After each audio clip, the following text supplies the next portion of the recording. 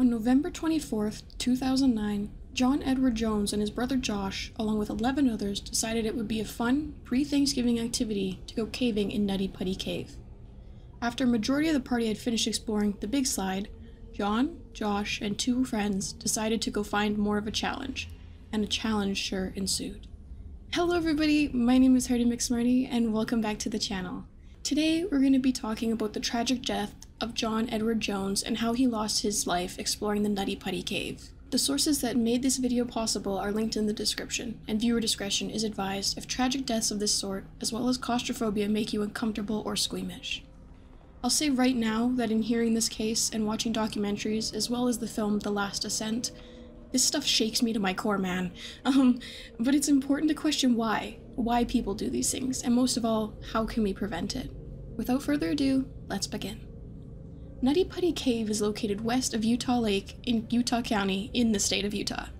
A cave that is named for the texture of its inner walls, Nutty Putty is a very wet, clay cave with many small, tight, narrow passages, with a depth of 145 feet below the surface.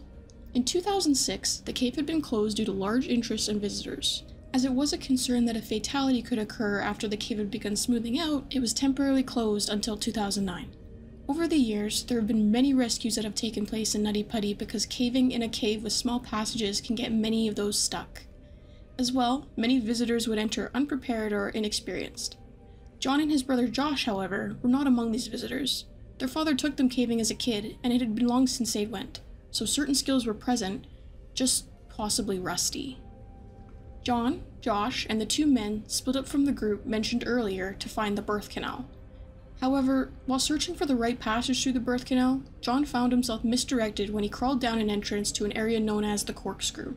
Without sight of the large expected opening, John made a downturn into a smaller hole. To John's unfortunate surprise, this hole had become a dead end, and he was now stuck in a crawl space at a 70-degree angle and was not able to move out of this space. The crevice he was trapped in measured 10 by 18 inches, which, to reference, is the size of a washer door. However, he had lodged himself in a smaller portion of the hole that was tighter on his legs.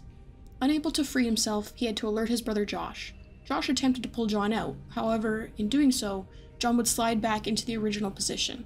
With one hand trapped under him, and the other forced backwards, it was clear that John wasn't going anywhere. After a quick prayer, Josh headed to the surface to alert the area that they were in trouble and needed help as soon as possible. The first volunteer to arrive on scene was a woman named Susie, a small, nimble woman who would be able to navigate Nutty Putty much easier due to her short size. When Susie was unable to get John out, she went to lengths such as cutting off his pants in order to secure some rope. The rescue team of dozens had to find a new way to get John out before he succumbed to his injuries. The human body is not built to be upside down for extended periods of time. Often, when a human is stuck in a position like this, it can be fatal due to the pressure of their organs on one another and the fact that their heart doesn't function and pump blood as well when upside down, which was proving to be an immediate concern. The team discussed ways to get John out, from breaking his legs to ordering gallons of peanut oil to lubricate the walls and hope he would just slip out. It was proving difficult to get John out because his legs would constantly hit the ceiling of the crawl space, stopping him from being able to be pulled out fully. And we know that the human body just can't bend in this way. Nutty Putty's extremely narrow walls were proving to be a pain for the rescuers. However, it was decided that a system of pulleys would be drilled into the wall, and John would be pulled out via pulley system. I want to recall the texture of the cave's walls, clay-like and wet. Please keep this in mind. At this point, John was doing much worse. While waiting for the pulleys to all be installed, he had begun to phase between stages of calm and severe panic. He would frantically try to delodge himself and would only make his heart rate increase and his lungs work harder to keep him alive. While waiting, a cable system was set up so that John could talk to his wife on the surface, who assured him to be strong and work on getting out. John has now been trapped almost completely upside down for 19 hours, still waiting for the rescue team to attempt to pull him out. At last, it was time to try and pull John out of the crevice of Nutty Putty Cave. The rescuers worked in a formation of 8 men to pull the rope that would pull John out with the pulleys. Frequently, the crew had to stop and wait because each tug caused severe pain to John. With each pull, more of John could be seen from the hole until he was eventually able to make eye contact with one of the rescuers. John was described as tired looking with red eyes, dirt on his face, but otherwise he appeared fine. After a quick rest, the team continued to pull as John was starting to make his way out. John's wife also coached him along during the breaks. As John had grown extremely tired, she told him to take a rest because he had been working so hard. She reassured him that after the rest he could try again soon. This is noted as the final conversation John and his wife Emily had. As the team tried to pull John up a fourth time, the rope that was held suddenly lost tension. The rescuer who had sat alongside John had been knocked unconscious by a keyhole near his legs. The stone arc that the rope hoisting John up had wrapped around had shattered. Dust covered his vision and he had been knocked unconscious for a short amount of time. He woke up to then realize that John had fallen back down into the spot he first became stuck in, but deeper than before, and he now was not responding to any contact. Still shallowly breathing, another rescuer took the place of the previous to try to wrap a rope around John. However, he had gotten himself stuck for around 15 minutes and then drilled a hole for a new pulley. After this, a new rescuer went down and was unable to make any contact with John. A medical professional was sent down to try and find a pulse and pronounced John Edward Jones dead at midnight on November 25th. He died at the age of 26. A total of 137 brave rescuers spent a long, draining, and unsuccessful 27 hours trying to free John from Nutty Putty Cave. It was deemed by authorities that it would be too difficult to recover John's body, and he was left to rest in the caves. Since, the Nutty Putty Cave has been sealed and cemented in the hopes that nobody else would ever enter the cave and be trapped as John had. This accident is a whole lot to unpack. It baffles me that humans can do such simple tasks and manage to get themselves in so much trouble. In the case of John Jones, I would say he crawled into his grave. Caving and splunking can be quite different. It seems John was splunking rather than caving for biological research, as this endeavor appears to be recreational. Splunking is viewed as a hobby or pastime for exercise, exploration, and sometimes risk. However, in Jones' case, many mistakes were made that led to his death. John went in with a vintage headlamp and a lack of proper splunking gear. It's recommended that splunkers take coveralls, helmet-mounted lights, heavy boots, and gloves. While John wasn't wearing coveralls or heavy boots, it may have been harder to get him out in that case if he had been wearing them. As well, I don't know how to feel about the men choosing to split up. Another known mistake John made was going headfirst into this space, as well as upside down.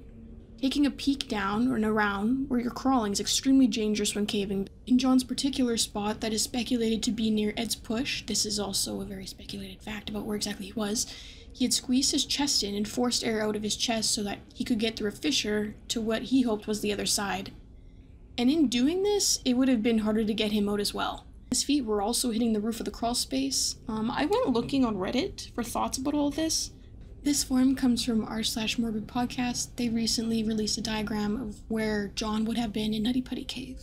There is actually a whole YouTube video that this clip is from where it walks you through exactly what the tunnel looked like, and yeah, he was too big to have gotten himself back out.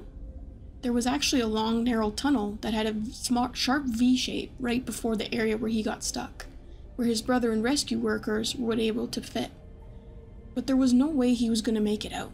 In the video, I believe it says that the rescue workers that went in were like 5'3", and this man was 6 foot and 200 pounds. If he had gone feet first, it might have been different, but since he had went in head first, that was kind of like the nail in the coffin, to my understanding. It was literally like everything that could possibly go wrong went wrong. I just can't imagine such a horrible way to die, and that he was so young too. I hope his wife and child never have hardships in their lives because oh my god. They deserve all the love and all the good things to have to survive with a traumatic loss like this. It was a mistake to go head first like this, especially when you don't know what's in front of you. He thought he was in a different part of the cave and was going to come out into a larger area like hundreds if not thousands others have done. Yes, that's the saddest part. A mistake he didn't even realize he was making that cost him everything. When you see the diagram, it literally turns your stomach. It's a shame they couldn't get a medical professional down there to knock him out with some morphine until the inevitable happened. I always thought that if you can get in, you can get out. Just breathe, relax, and make slow movements. Not this time, and that terrifies me to a whole other level. Now there's lots of speculation about John being freed, or almost freed. One of the rescuers told news outlets at the scene that John had been saved and was on his way out, when it seems that seconds later the pulley system had failed. However, it was told later that it would have taken them hours to get John out of the cave. and that the first initial tugs had him hours away from any freedom. They were just out of time. I will agree that the worst part about this case is the death, that multiple small mistakes leaves you trapped forever. I'm kind of grateful to be talking about this today in the hopes that it doesn't freak me out anymore, but it still does. It still will.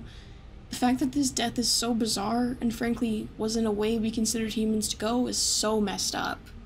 I do believe that it is possible that if John went in backwards, he would have been able to free himself, or at least attempt to help push to the pull of the ropes and rescuers. But unfortunately, that is the story and fate of John Edward Jones. His death and horrible situation serves the question of why do we do things, especially unprepared? For those who may be splunkers, I would love to hear your reasons for why in the comments down below, along with any other forms of discussion or thoughts from anyone else. If you enjoyed this video, please consider leaving a like and subscribing. Thank you all so much for watching, and I will see you guys all in the next one.